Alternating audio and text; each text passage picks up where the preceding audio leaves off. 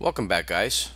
Today I thought I'd take a look at the new Ubuntu 16.04. Now, I'm normally not a big Ubuntu Unity type fan, but I thought I'd take a look at it because if you look at the timeline for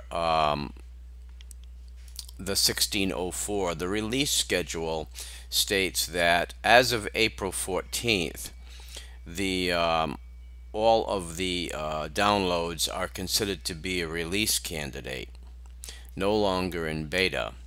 Now, if you take a look at the note here on the release candidate, during the week leading up to the final release, all images produced are all considered release candidates.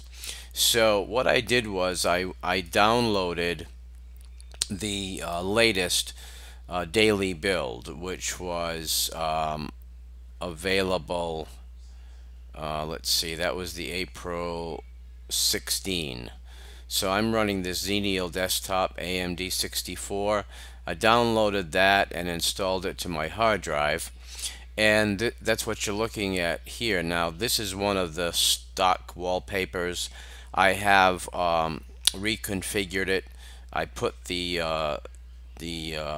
application launcher at the bottom, which I'm not a big fan of the Unity, the sidebar, but I do like this particular distribution with the launcher bar at the bottom. I have enabled icons on the desktop. I'm using the Nimbus icon theme. I loaded all of my normal system tray applications just to test them out. I have Redshift, pSensor, there's Kazam running, Clipit, Caffeine, my Broadcom Wi-Fi configured, no problem at all.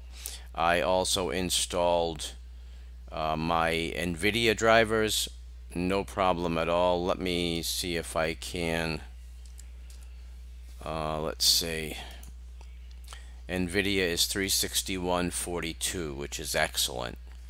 And so graphics wise, no issues at all.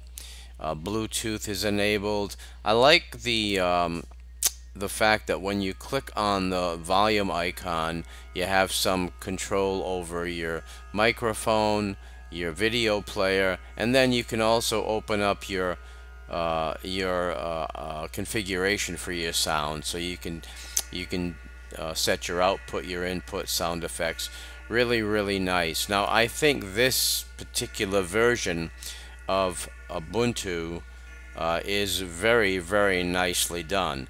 I'm gonna go ahead and update, and I'm hoping that when the final version comes out at the end of next week, that it'll be an easy update rather than doing a reinstall, but I'll wait for word on that from Ubuntu.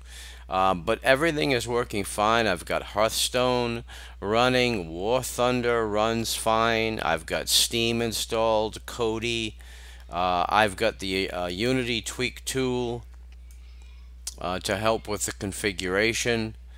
I've got the normal settings menu that you get when you install. I had to go ahead and install the Unity tweak tool after. I've got the menu bar on the window itself versus at the top in the panel. So I've got it configured pretty much the way I want it. Now, there are a couple of issues. One is the War Thunder launcher. I cannot get an icon to show in the launcher bar, and for some reason GUVC View, as you can see, when I open it, the correct icon shows, but the icon that remains in the launcher is not correct. If I open up applications and if I search for GUVC View, you can see that the icon is not correct. So there are not many bugs like that, but there are a few, and I'm sure they'll get those resolved by the time the final release candidate comes out. So for file management, it is Files, which is, I believe, Nautilus, and works fine, no issues at all. This Nimbus icon theme is very, very nice. Configuration was super easy. I'm very impressed. As I said, I don't normally run the Unity version of Ubuntu, but in this case, I do like the changes that they've made. So much so that I did install it on my Chromebook, and I'm also running it on my Chromebook at the present time. So that is it, guys. This is my first look at the Ubuntu 16.04 Unity desktop. This is the release candidate, and it's leading up to the final release, which will be, I believe, this coming Thursday, if I'm not mistaken.